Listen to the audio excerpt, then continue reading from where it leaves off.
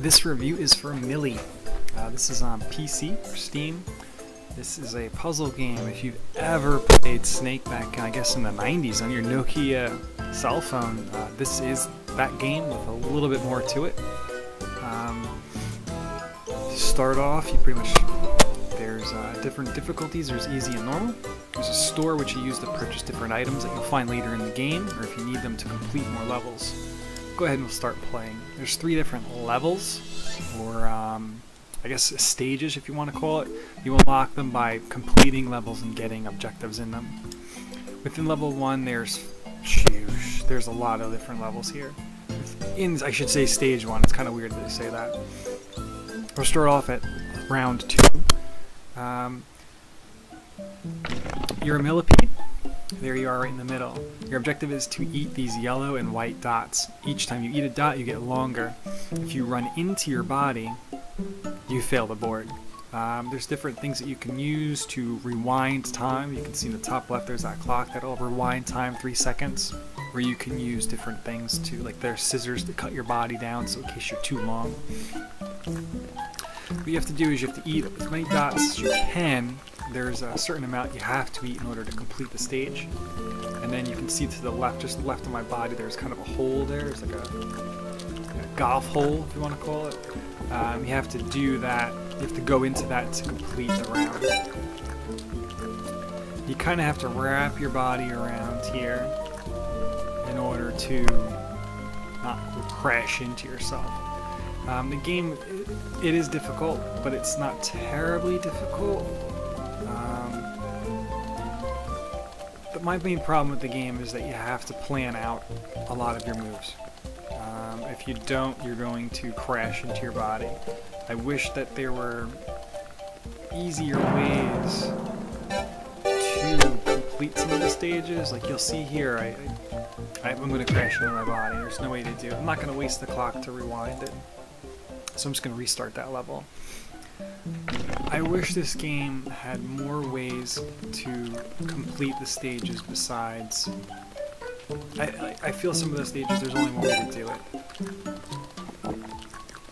Meaning you have to go in a certain order of eating the dots, completing different ones in order to complete the round.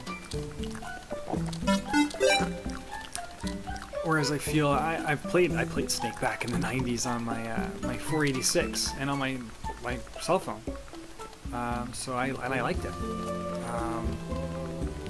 So I guess maybe I'm kind of playing it back to that, whereas this is just kind of, I don't know, if I feel that I have to do it a certain way in order to win. I don't feel I should do that. I feel sometimes you should be able to complete multiple ways. Here we'll skip ahead to the stage I'm talking about in particular. I haven't played the game a lot.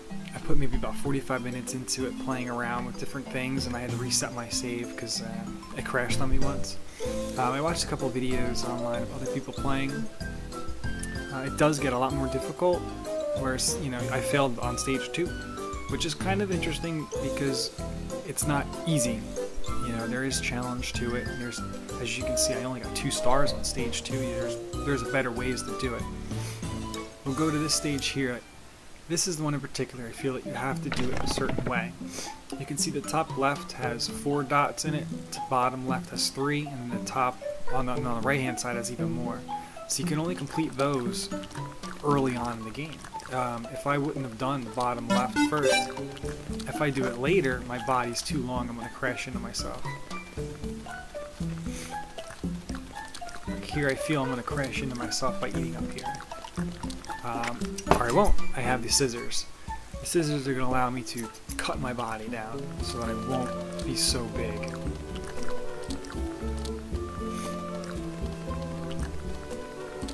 There's a certain way to do this. I have to use these, and I guess that's what I get into.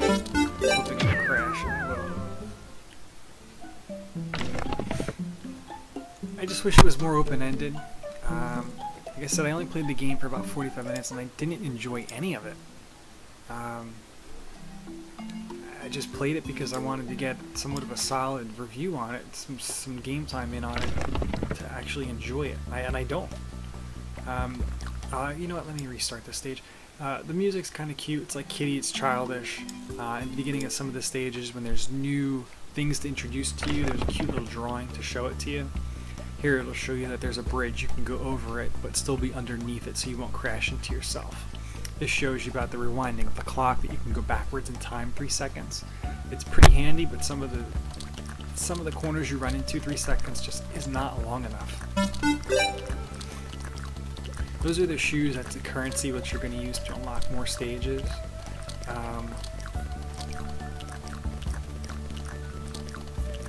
It's a challenging puzzle game. It's fun if you enjoy these kind of games. I don't.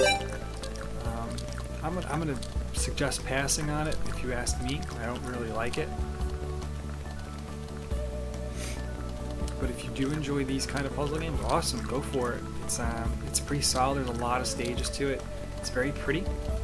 It looks like it's well done. There's, besides just being a millipede,